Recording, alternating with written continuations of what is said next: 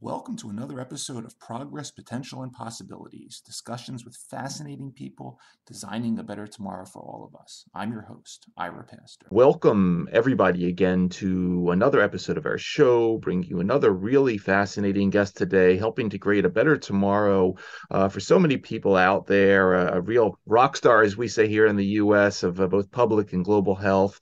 Today, we have the honor of being joined by Ambassador Dr. John-Arne Røttingen, who is Ambassador for Global Health at the Ministry of Foreign Affairs of Norway, as well as a visiting fellow of practice at Pandemic School of Government, Oxford University. Dr. Røttingen has served in numerous roles over the years, including as Chief Executive of the Research Council of Norway. He was the founding Chief Executive Officer of the Coalition for Epidemic Preparedness Innovations, also known as CEPI, Executive Director of Infectious Control and Environmental Health at the Norwegian Institute of Public Health, founding Chief Executive of the Norwegian Knowledge Center on Health Services, a Professor of Health Policy at the Department of Health Management and Health Economics, Institute of Health and Security at the University of Oslo, and Adjunct Professor in the Department of Global Health and Population at the Harvard T.H. Chan School of Public Health. The last couple of years, Dr. Røttingen has also had very important roles in chairing the executive group and the International Steering Committee for a WHO Solidarity trial comparing a variety of COVID-19 medicines. In 2021, he was appointed by the G20 to the high-level independent panel on financing the global commons for pandemic preparedness and response. He was also involved in the expert group chaired by the G7 presidency on Preparedness Partnership, as well as being part of the Access to the COVID-19 Tools Accelerator working group. Dr. Røttingen has both his medical degree and PhD from University of Oslo, a master's from Oxford, as well as a master's in public administration from Harvard. A lot of very important topics to be getting into today. Dr. John-Arne Røttingen, thank you so much for taking the time out of your schedule to come on the show. Thank you so much for having me. It's great having you. I would love to start off just a little bit about you and sort of the early days of your interest in public health, because, I was sort of going through your extensive record in the peer-reviewed literature. In the very early days, you were publishing on everything from the endocrine disruption potential of environmental pollutants, the greenhouse effect on health. You even published this really interesting book review on Paul Farmer's book back in 2001 in the Journal of Norwegian Medical Association. Take us into the early days. What got you started off in public health, if you would? No, that's a good question. I think I should say that I decided to study medicine because I was really intrigued by the subjects and learning as much as possible. Early on, I started actually doing a sort of a combined research program alongside my medical studies. So in addition to what you mentioned, I also actually my PhD is on cellular calcium signaling, very, very far away from public health. I saw those papers too. They were yeah, exactly. But at the same time, I think I've been always very interested in the larger questions. With two professors at the University of Oslo and another fellow student, we formed a group called the Patient Earth, in a way, trying to look at the big questions, not the clinical questions only. It was the professor of social medicine and the professor of international health. And both of them really inspired us to think about the big issues. I think one of the early reports we studied in that group and discussed a lot was the World Development Report in 1993, the first report from the World Bank focusing on health. So alongside my more sort of basic science research, I did really look into public health and worked on those issues in different capacities. And then when I finalized my PhD, I had the opportunity to, because I had still funding, and I had the opportunity to go to Oxford for a year as a so-called Norway scholar. And then it was a big decision of mine. Should I continue on a sort of basic science research program, which I had an offer to do, or do something else? And I decided to really train into infectious disease epidemiology, global health, at what was called at that time the Wellcome Trust Center for the Epidemiology of Infectious Disease, with Roy Anderson and Bob May and others. And actually, in the basement of the Blackwell's bookstore, I found the Infections and Inequality book by Paul Farmer, which really inspired me, and also inspired me because it was sort of a combination of a rigorous academic work, of course, a synthesis of his PhD on social anthropology from Haiti, but at the same time a book speaking very clearly about the structural inequalities that are driving infectious diseases. So I guess this sort of combining the infectious disease epidemiology with the understanding that infectious diseases are very much also driven by social factors and how we interact in societies, that led me to public health work. And I've more or less worked in public health or public management positions, leadership positions, after returning from Oxford. And in parallel to that, you also spent a lot of time publishing on, as you mentioned, sort of the broader themes and taking public health and looking at the big picture in terms of global health. And we hear this phrase all the time. What happens there affects us here. You've written a lot about, sort of the need to think greater. I mean, the UN Millennium Development Goals are one thing. We have to think, even bigger than that, and the concept that we have all of these international actors out there, a lot of good intents, but a lot of fragmentation in global health. Talk a little bit about that as well, because I think that's another sort of important theme in your history that go alongside your public health interests. Yeah, and a couple of entry points on that. One was really the issues related to access to medicines, and but also understanding that to have access, you first need to develop the medicines. You need incentives for innovation. I had the opportunity to be the Norway's lead negotiator from quite early on intellectual property right innovation and public health in the processes at the World Health Organization.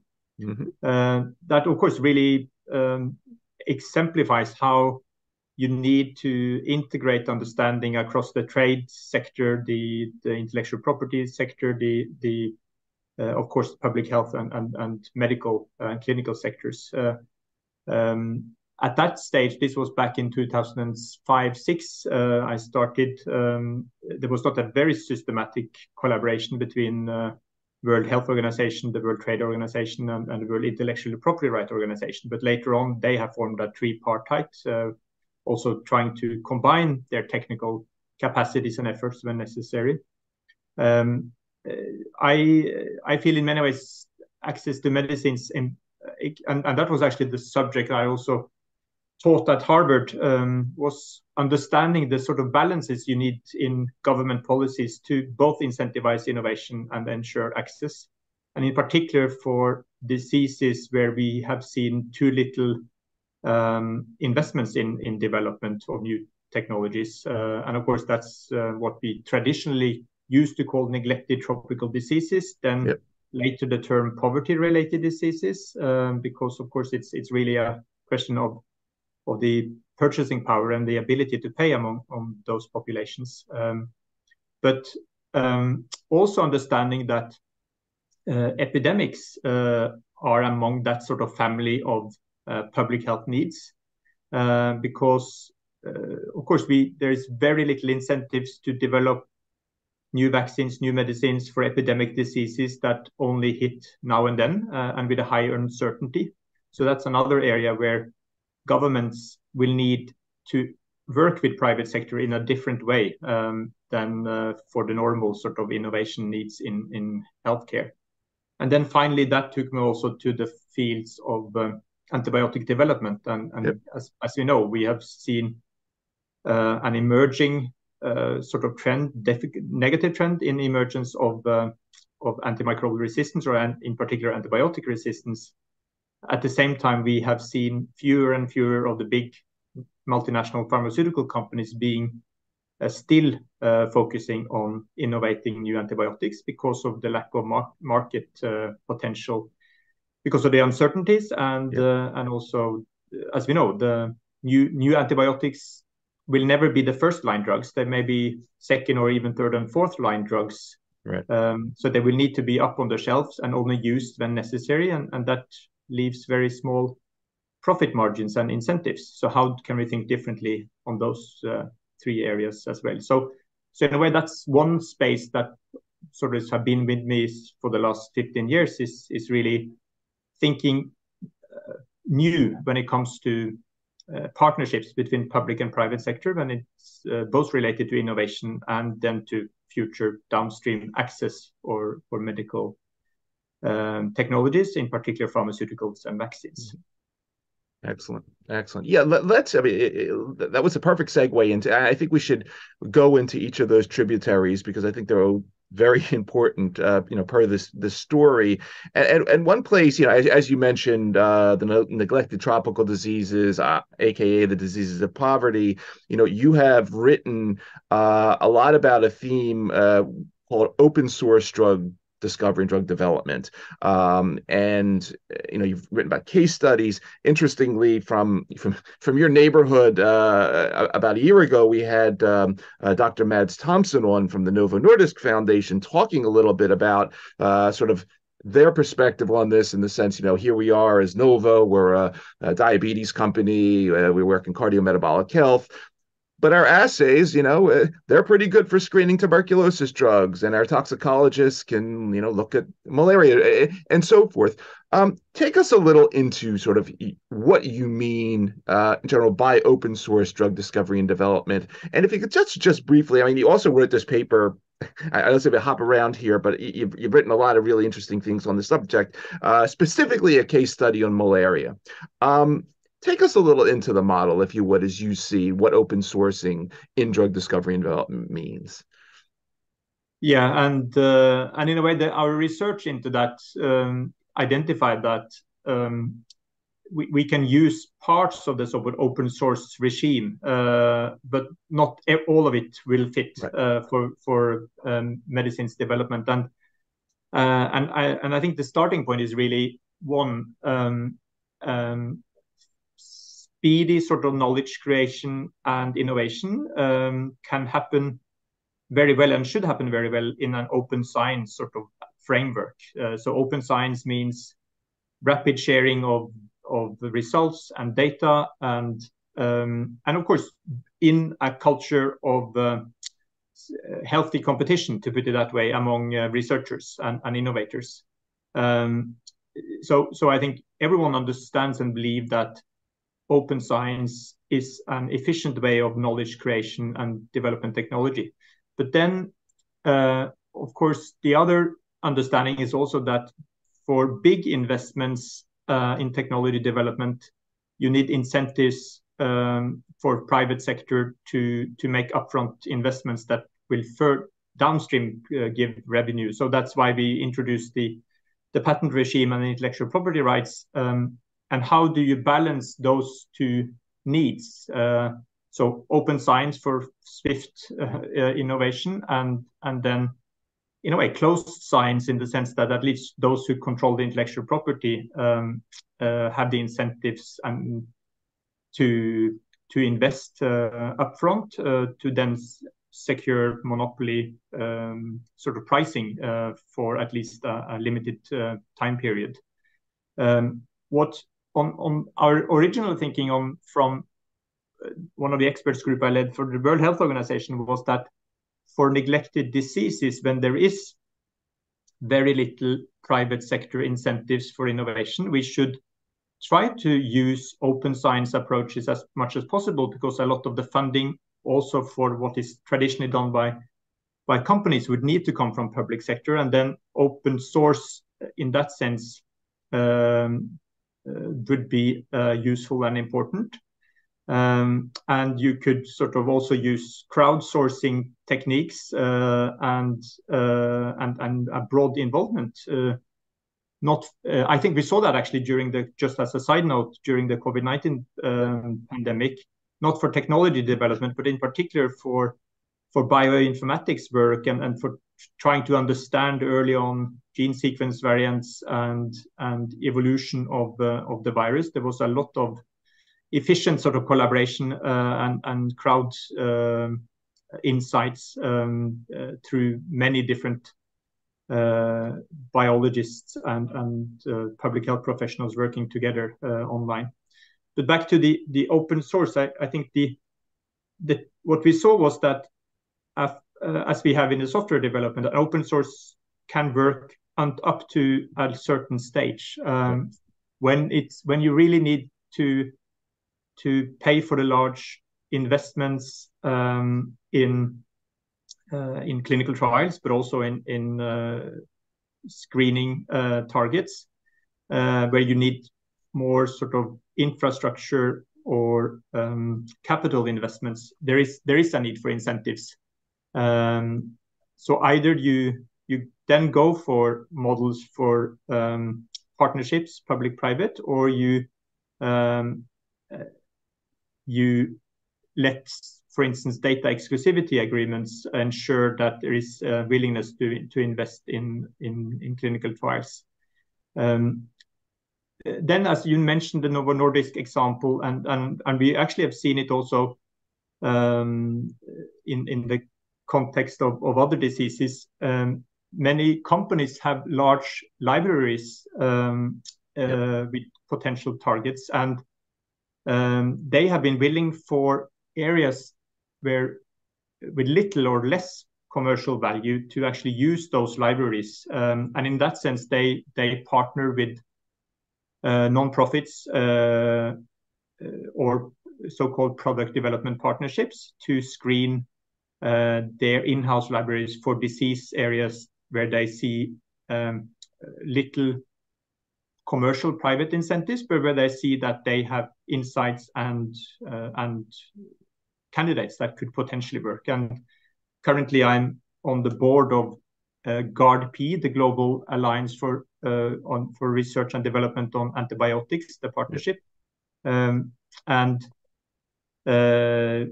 they now have or are collaborating with both companies and other PDPs to really screen candidates for potential antibiotic activity as a first sort of test, and that makes it cheaper, and you can in a way have an open source approach until you then need more detailed analysis. Yeah, I think that library, I'm glad you brought that up, and we'll get into that also in a little bit when we talk about repurposing. But those themes of these companies, and I come out of one of them. We have literally millions of compounds, and so what we learn they ultimately can do for some of these other conditions. Let's with that let's segue a little bit into, so you brought up antibiotic resistance, antimicrobial resistance. This has been an important topic for us, and aside from GARD-P, you were also involved in this Drive AB consortium. We've been profiling some of the folks from the quadripartite WHO UN FAO group. You've been involved in publishing on different concepts of how we can deal better with this. You have an interesting paper on should we rethink whether antibiotics should be controlled medicines, and things that we can learn from how we control other drugs of abuse. You've also written about some mechanism called the transferable exclusivity voucher that didn't work out very well. Talk a little bit about some of these interesting innovation spurring models that you see per antibiotic development. And then a sort of a second part of that, based on your cellular molecular work, There's there's other classes of stuff out there. Whether we talk about bacteriophage, which has been around before the first antibiotics were discovered, and then sort of virulence factor interfering drugs that don't kill but interfere with the ability of the bacteria to colonize. Your general thoughts on whether antibiotics in general need sort of some diversity on how we go about even looking at these mechanisms in 2023. Yeah, no, maybe first overall on antimicrobial resistance, I feel that is an area that is really complex and more challenging than many other areas of public health currently, because we need to balance what we in many areas are trying to maximize, for instance, maximizing access. Here we cannot maximize access because we really want to make sure that drugs are only used when necessary, and of course overuse, misuse will reduce the value, but the future value of antibiotics. So in several papers that together with other good colleagues we have written about needing to balance the triad of access, conservation or stewardship you can call it, and innovation, and that in a way you need policy solutions that at the same time could solve all those three sort of problem areas, and building of course on a broader sort of commitment to infection prevention and sanitary and water requirements, clean water requirements.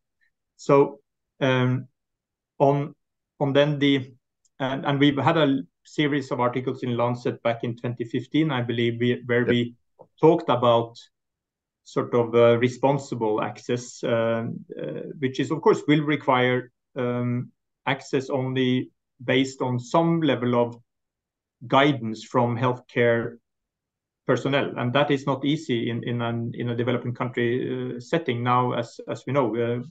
You can buy cheap antibiotics without any prescription, without any guidance from health personnel. So actually responsible use of antibiotics will require a stronger health system and more health personnel, not necessarily doctors, but at least someone who can help making a diagnosis and help making sure that they are used efficiently. So combining the conservation and the access agenda. And then on the innovation side, as I talked about, there are few incentives commercially, so we need new models for incentivizing and maintaining private sector activity in this space. Some can be done with so-called push financing, where we can subsidize and support antibiotic development in companies by providing support to both preclinical work as well as early clinical trials, thereby reducing the risks of private companies still investing in the space. And then the other big discussion has been on pull incentives. So how can the market incentivize in a better way? And there the problem was that if you have a unit-based incentive in the market, so the more you sell, the more you earn, that will drive against the conservation agenda, and we don't want companies to be over incentivized to sell high volumes, in particular for new drugs that we want to be used as third and fourth line, as I said. So that means that we need completely new ways of incentivizing than the traditional reimbursement per cure or per dose. And in the Drive AB program, we looked into some of those, including the so-called market entry reward, that would be a sort of an advanced market commitment, but actually not paying for the drugs as such, but actually paying for the registration of new drugs with specific characteristics. That has been proven very difficult politically to sell, and the main reason, at least from my point of view, is that it's a big coordination problem, because as we know, paying for drugs are the responsibilities of healthcare systems, and are very a distributed decision making, and no, it's a sort of a free rider problem. It's a prisoner's dilemma. Right. You need many to coordinate and do it together. So the US, of course, can do it being a substantial large market. In Europe, I think we would need to have an agreement at the EU level, a common approach to market entry reward, for instance. So then an alternative model that has been proposed by some is, and that has been used for neglected diseases in the US, is transferable exclusivity vouchers. My concern is that is a very unprecise instrument. It will also transfer costs within the healthcare system without clarity on who will be picking up the bill, because the model will work with a company with a new antibiotic will get this transferable sort of voucher. Right. They can sell it then on the market to other companies who have potential sort of blockbuster drugs in completely other disease areas, and they could get 1 or 2 or some additional years of exclusivity, which would mean that they will have a higher price for a longer period, which would increase healthcare costs for other areas, let's say cardiac diseases or cancer or diabetes. So my thinking is that we should have more precise instruments and actually rather go for models that I are now testing out in Great Britain, in the UK, in Sweden, and are also discussing through the potential legislation of the Pasteur Act in the US, with a so-called sort of Netflix model where we don't pay per sort of cure, but actually pay a prescription price in many ways for allowing to use an antibiotic in the health system, which would then be more of almost a sort of an insurance model as well. You can another way of describing it. So I believe those models are probably the best models currently. Again, the challenge is coordination and the willingness to agree on this across different systems, because we need in some to incentivize industry sufficiently well. So let's move to CEPI now, because you're the founding CEO. A couple of years prior, you're involved in Ebola vaccine trials. You start publishing, along with Dr. Gadal in 2015 on the need to speed up emergency response for unexpected things, and then obviously at CEPI, you were focused on a lot of the really nasty stuff in terms of Ebola's here, MERS, Lassa, Nipah, a list of other things. And then in the list there is what is known as Disease X, where you define a serious international epidemic that could be caused by a pathogen currently unknown to human disease. I was wondering if you could say a few words about sort of your perspective on Disease X strategies. We've been talking a lot about One Health on the show, different perspectives out there on whether we should be trying to catalog the next couple 100,000 unknown things that are out there in nature, whether we should just be looking at the hotspots instead. Take us a little into sort of what you think about when you think about Disease X nowadays, per organizations like CEPI, but also your experience like in the field doing Ebola vaccine trials.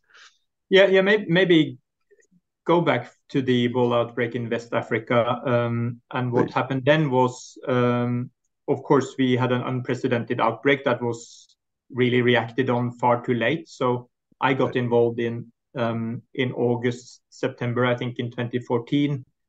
And in hindsight, we saw that the outbreak then had already been going on 9 months and really building up.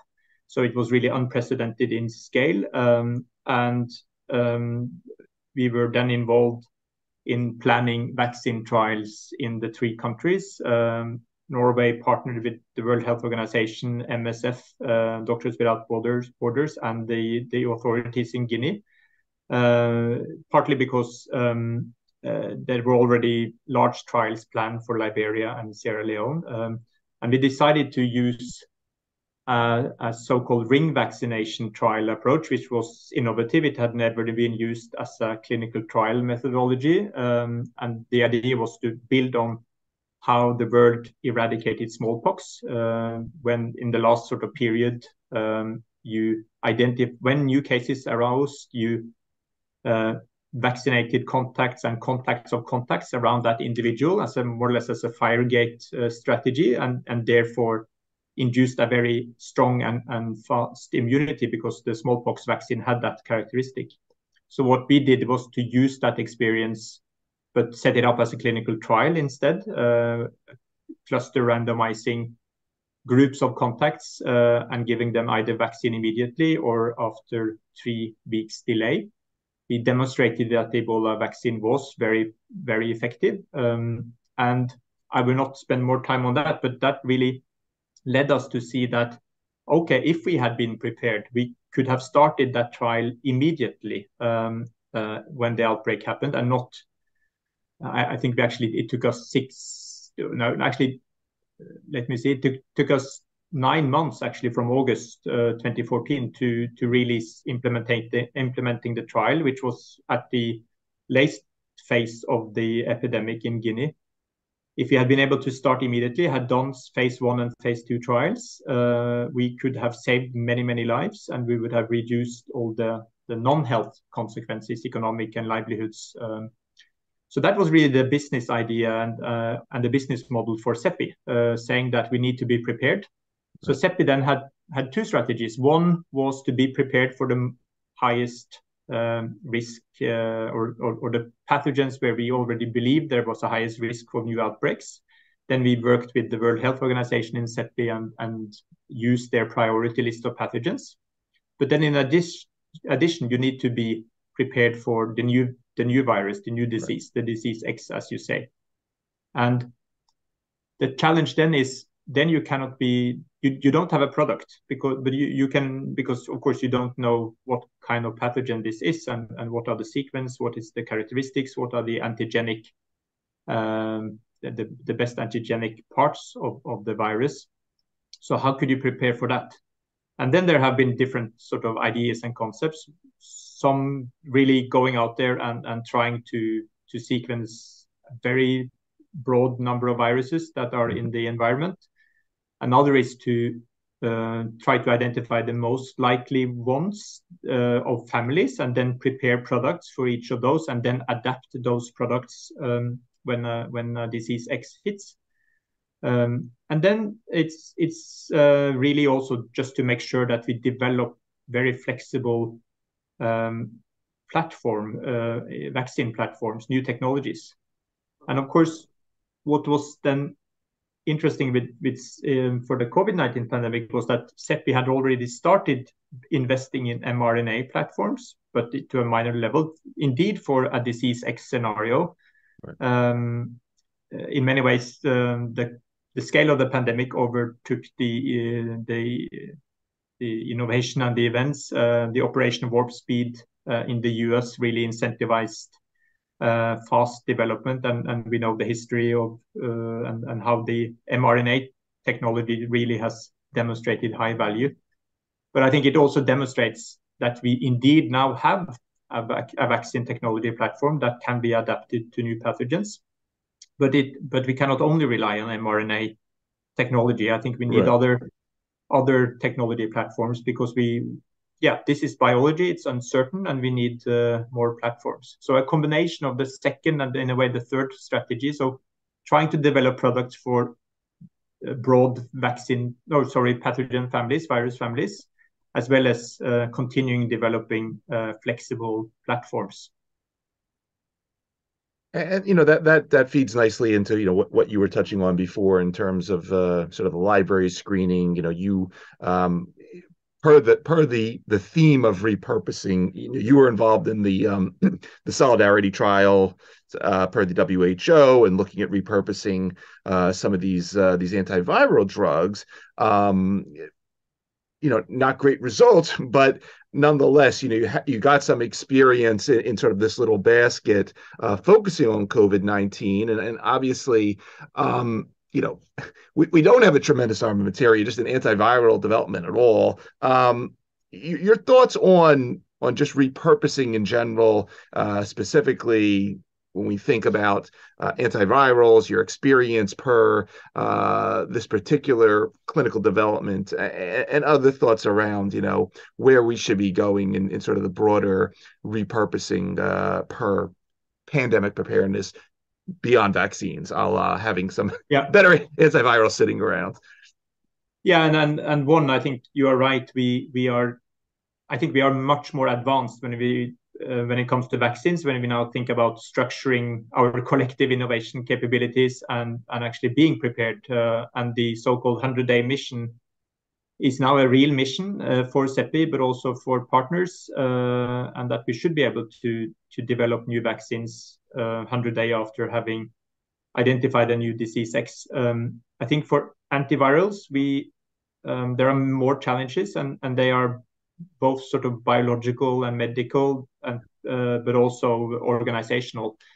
On the biology side, of course, the specific antibodies, monoclonal antibody approach could be sort of set up and worked out in the same way as vaccine development. And we definitely saw that there were some for COVID-19 specific monoclonal antibodies that have been working well and would be important for, in particular, high-risk individuals and those who would have harder to mount their own immune response when vaccinated. And we would also need, I think, new regulatory frameworks for actually approving such therapeutics, given that the virus evolved, and as we have seen now in this time around, we had effective antibodies for the early strains, and then they were not effective anymore when you saw the Omicron strain and variants coming in. But then in addition, I should say, we also saw that maybe the most effective therapeutics, in particular for hospital patients, have not been really antivirals, but they've been immune modulators. So, and of course, immune modulators have more generic capacities and could potentially work for any viral disease, but just need to learn more how we should use them. And those, I think we should have a very clear strategy on how to test immunomodulatory drugs in new outbreaks and epidemics. But then back to the chemical antivirals, what I think I've learned from being involved in the Solidarity trial and also working alongside REMAP-CAP and Recovery, the large multi-country trials. One, I think we need such large trials to really get solid evidence and get that evidence out quickly. But we also need better screening techniques before entering drugs into clinical trials. I think what we saw this time around was that there was a lot of hype, as we know, for drugs that could work. In that sense, it was good to have large trial that could actually document that a drug does not work, because if it's used very much out in the daily practice in clinical work, it's important also to avoid that patients are being giving non-effective drugs. But I believe what we should have invested more on early on was screening drugs in animal models, because we saw a lot of antiviral activity in cellular cultures and in screening techniques, but that was really not transferred to a clinical impact. And I think more solid work on animal models that could screen and then enter drugs into repurposing trials would have been a better strategy. That could probably have increased the likelihood of drug hits, I think, in the larger clinical trials. Of course, the other big problem was that we started far too many small clinical trials that never gave any conclusive answers, given the size of the trials needed. Yeah, you mentioned before Operation Warp Speed, and we just had on the chief scientist of FDA a couple of days ago talking a little bit about everything that's going on sort of in the regulatory environment in her shop, her emergency authorization dynamics, and how that's sort of changed a little bit about the culture of things at FDA the last couple of years. You wrote this very interesting paper entitled Accelerating Clinical Trial Implementation in the Context of COVID-19 Pandemic, and specifically looking at lessons per discovery in the EU Solid Act response group.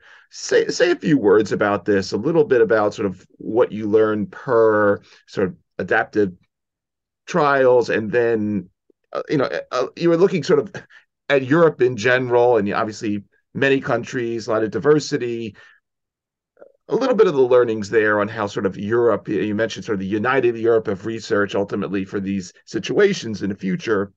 Take us a little into sort of your vision here per innovating clinical design. Yeah, so maybe first start. So if we could get sort of preclinical screening of drugs, because that would needs to be the starting point, because we really want to introduce drugs in clinical trials with the highest likelihood of the potential of being able to work. Then it's really about what is the clinical trial strategy. And I think we should be honest to say that the country that did this the best way was the UK. And that was through a very national and strategic approach to clinical testing. I've not seen the sort of overall numbers, but I think at some stage in hospital patients, they were able to recruit more than 10% of, and maybe up to 15% of all admitted COVID-19 patients in British hospitals. They were recruited into the recovery trial. And of course, when we don't know what works, I think it's really important to systematize what we can learn from treating patients. And the ethically best way of managing those patients and giving them the best treatment we can offer is actually to offer them entry into robust clinical trials that can generate results they will then be able to be tested with new treatments, and then the next generation of patients will be able to get the treatments that are documented to work. And the challenge then is, how do you orchestrate and do that across countries, because we need scale. That's why we called for a more coordinated approach in Europe across countries. That emerging coordination mechanism is there now. We have a trial coordination board for health emergencies and epidemics in Europe now. We have a prioritization mechanism. I think the challenge, though, is still to link those mechanisms and collaborations to funding, and making sure that we can enter into multi-country trials as quickly as possible when a new outbreak or epidemic hits. As we know, there were a lot of sort of ad hoc testing without doing any clinical research really early on, when the big number of patients came into European hospitals in February, March, April 2020. But the problem, as I said, there were most patients not entered into clinical trials, and some patients entered into very small hospital-based trials that didn't generate the necessary results. Right. So really big multinational trials is the way to go. And I think we need collaboration within Europe, but also, of course, across the Atlantic, and also making sure that patients in low and middle income countries can benefit from being parts of clinical trials. Outstanding. So we've been talking a lot about biology. Let's hop over to silicon for a moment, because another sort of component of your portfolio, which you started publishing on, a couple decades ago, is digital health. during time at the Norwegian Knowledge Center. You talked about the Norwegian Electronic Health Library at the time and sort of wiring the country for health information. You've written about sort of the importance of health technology assessments and evaluating these technologies. And now fast forward, here we are sitting in 2023, and there's all sorts of other permutations of this stuff out there, from ChatGPT, whatever we're on now, to the world of Twitter, to whatever classifies or counts as digital health in a 2023 world. Talk just a little bit about sort of the digital side here. What excites you? What concerns you? Any other important tools per sort of the digital health realm that you're interested in per public and global health? Yeah, no, thank you. And in a way, I think the alternative to sort of the big pragmatic trials that I just talked about is really to use the patient administrative data in a much more robust way, and use population health data. And I think we have seen a lot of important results, and not at least from the United States, where you have now, to a larger extent than previously, been able to aggregate electronic patient record data and demonstrate efficacy of Paxlovid, for instance, and now more recently also the Mpox vaccine based on observational data and not trials. I am, though, a bit concerned about biases in observational data, so we need to better understand those biases and better really look into them. And one way of sort of making sure that we have less bias is to really have full population data sets. And as you may know, the Nordic countries have so-called personal identifiers for every inhabitants, but that means that we can follow individual patients in and out of hospitals based on our registry data, and we can have long-term follow-up data on both side effects as well, of course, long-term clinical effects, beneficial effects on both any technology. I think we saw how those data sets could be used in this pandemic. The side effects related to the AstraZeneca vaccine were strongly documented through combining the full population data sets on those vaccinated in Denmark and Norway, and we could quite robustly demonstrate the increase, still very low risk, but still an increased risk for the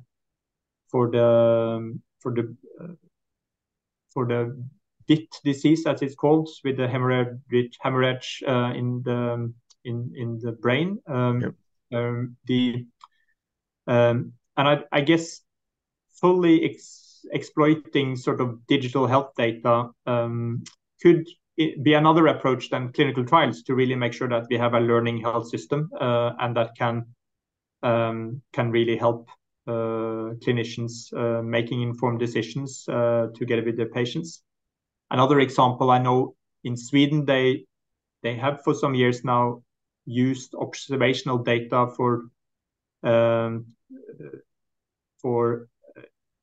improving adherence to the different regimens for new biologics in rheumatoid arthritis, really based on data from their quality registries, including all patients in Sweden on those medications with those diseases. So really trying to benefit much more of the data we are generating in healthcare. And then I think, as you started to think about, is of course the use of AI and sort of non-hypothesis driven results generation. I think we haven't really understood that yet. I think there are many, of course, concerns related to black box sort of approaches of AI. At the same time, I think it can be really powerful, generating new insights. But my belief is that if it should be seen as generalized knowledge, we would need to then test those hypotheses that AI sort of identify as likely in more robust research designs. Excellent. Outstanding.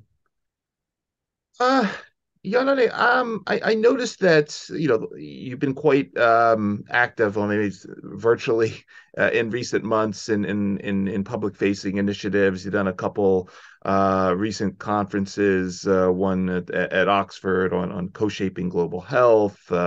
You're involved in a panel for the Center for Global Development on health aid and financing health services. What else is happening as far as you're concerned for 2023? Conferences that you're going to be presenting at, other initiatives that you may want to highlight, places that we can further listen to you, potentially meet you. Anything else hot for 2023, please? No, thank you.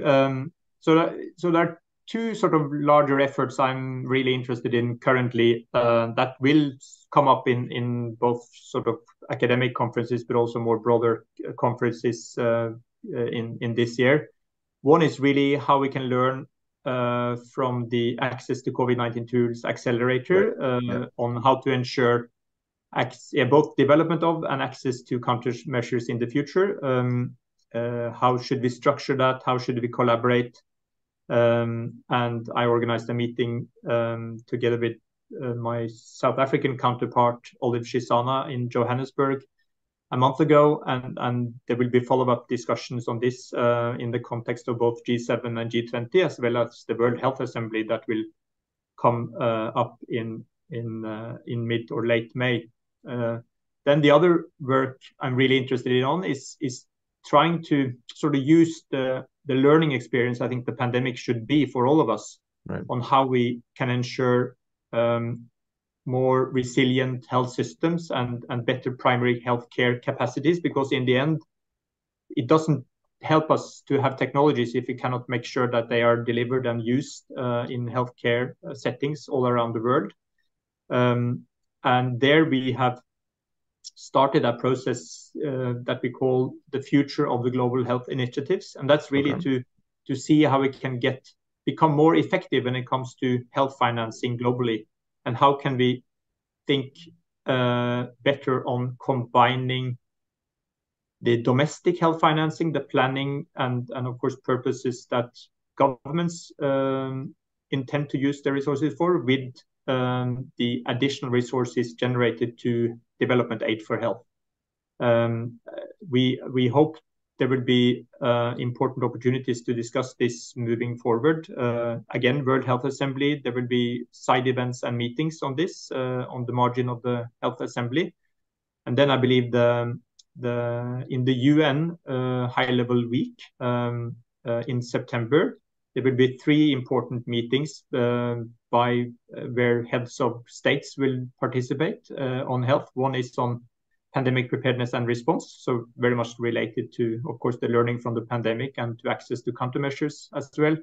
And then one on universal health coverage, which will definitely take up the responsibilities of countries to deliver on Sustainable Development Goal 3, but at the same time, the need for better coordination of supporting the low-income countries. And then finally, a high-level meeting on TB, the tuberculosis, which in a way reminds us that still the disease with the highest mortality, infectious disease with the highest mortality currently, we now see, we saw that we were really not able to treat the patients needed during the pandemic. We see now hope, fortunately, that we now are at a better stage again, being able to treat more patients, but still, as I said, it's the infectious disease with the highest mortality when it comes to number of deaths each year, and also demonstrating the need for new innovation. We need new vaccines for TB, and we need better treatment regimes. Yeah, tuberculosis is always one of those that it startles me to think that our vaccine is older than penicillin. So you bring us full circle. It's very sobering, but I mean, the fact that you come back to global health, science, diplomacy, and again, the fact that we are all connected and we all need to work together to make this resilient for all of us is just an important message. And again, it's been an amazing journey you've been on, and everything you've been doing, and just I'm rooting you on. Continue to follow you and on all these initiatives, and wishing you the best for them. Again, for everybody who's going to be listening to this particular episode of our show across the various podcast networks, or again watching on our YouTube channel. You've been listening to the Ambassador, Dr. John-Arne Røttingen, Ambassador for Global Health, Ministry of Foreign Affairs of Norway, visiting professor of practice, Pandemic School of Government at Oxford University. John-Arne, I want to thank you again for taking the time out of your schedule to come talk to us and educate us on this broad range of topics. Obviously, thank you for doing what you do. And as we like to say here on our show, thanks for helping to create a better tomorrow for so many people out there via what you do. It's really an amazing story. And again, I wish you the best as you continue to execute on it. Thanks so much for having me on the show, Ira.